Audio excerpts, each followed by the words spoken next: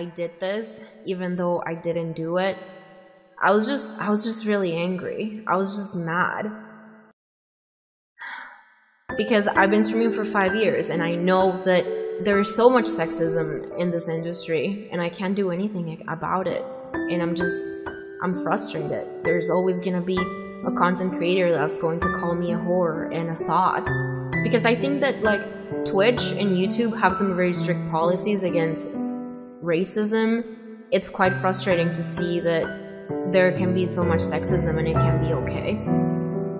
It hasn't been nice, but I think that the message that I want to get out there, like content creators shouldn't be able to call girls whores or thots or any names like that based on their appearance. I think I got everything that I wanted to say.